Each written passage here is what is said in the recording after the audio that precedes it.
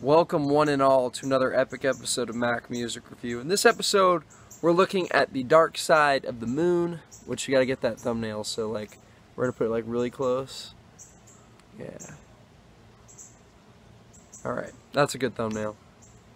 The Dark Side of the Moon is the most legendary Pink Floyd album, and I'm pretty sure one of the greatest selling, I'm pretty sure at the time it was the greatest selling album of all time, like the most individual album sales, which is really impressive because the album didn't really have a hit on it well,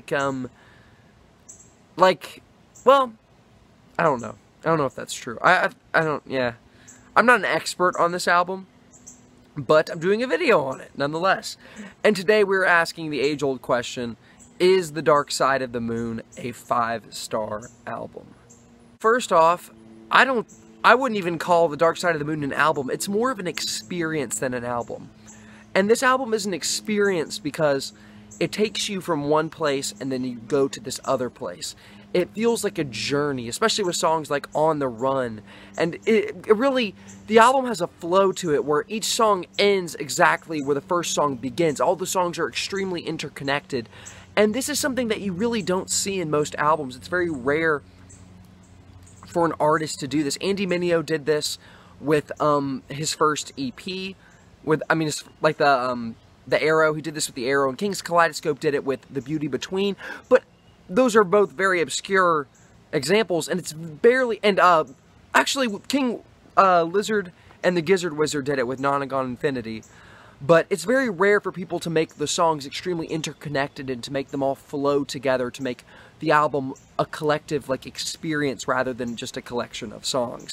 And that is what Pink Floyd did on this album, and they did it in the most fantastic way possible. The production on The Dark Side of the Moon is absolutely immaculate. And what's crazy about this album is that it's extremely varied in terms of the production. You have so many different things going on. Of course, it's Pink Floyd. You're going to have psychedelic influence, specifically on the song Any Color You Like, which is an instrumental track near the end of the album.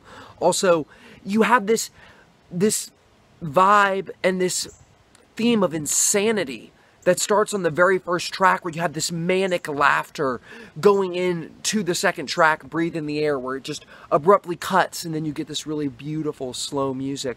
And then you have Brain Damage, where it once again, and Eclipse, where this theme of insanity really comes to the forefront with The Lunatic is on the Grass, this lyric at the end of the album, which is repeated, and then the manic laughter starts to come back up.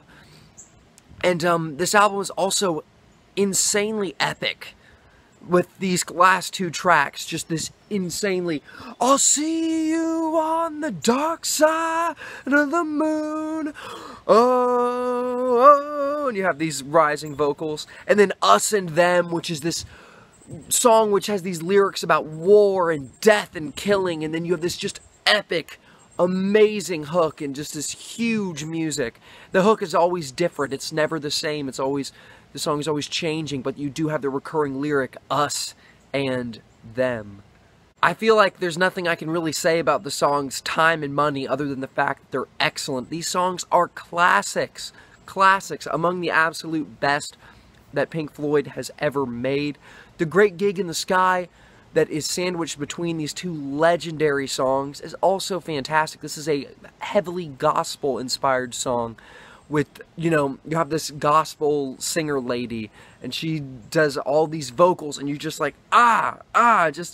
just dominates this track, and it just feels amazing. It just sounds amazing. On the Run is another fantastic song, and this song really does.